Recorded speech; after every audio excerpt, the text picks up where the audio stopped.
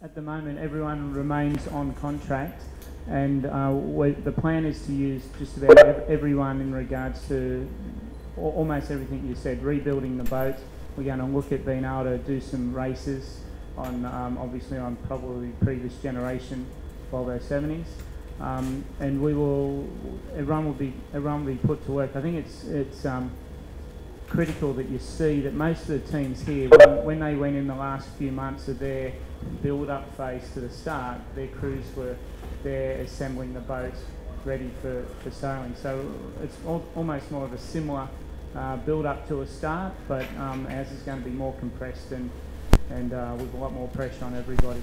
The ambition is that we are ready to sail out of Lisbon and thereby participating in the last 2 legs.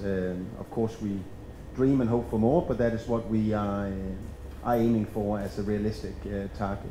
I'd also just want to add to what Chris said earlier about the team. I have tasked Chris Nicholson to review and assess the team, whether we have the right team to be competitive when we return to the race. It's now a different race than the one that we set out to sail when we embarked on the journey in Alicante. And Chris will conclude upon that during January, and his assessment is one that will be back 100% by the undersigned. Since we were on the reef, the picture of the repair process has gotten better. So we're able to get the boat off the reef in better shape than we thought.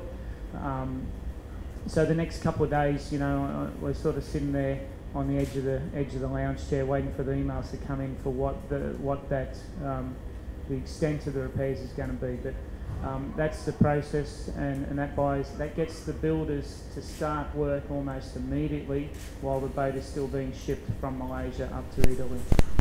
Obviously, we've got to see the extent of that damage, but you know, from everything that I could see,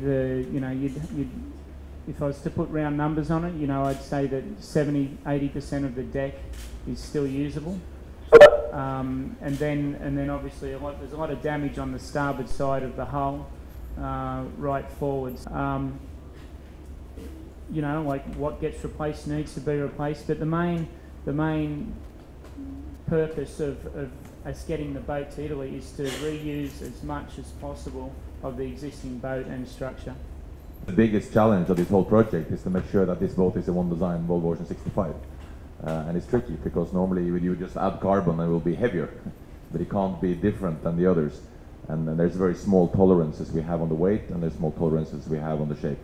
But the keel, the boat has to be one design, so it has to be the same.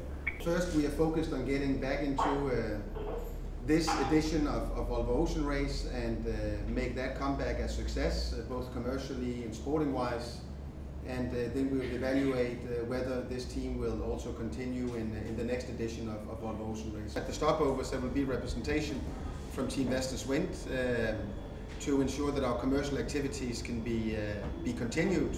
But Chris Nicholson, together with the commercial team of Vestas and Powerhouse, will make a plan for that. But there will be crew members of Team Vestas Wind at all stopovers also, where we don't have a boat to sail out with.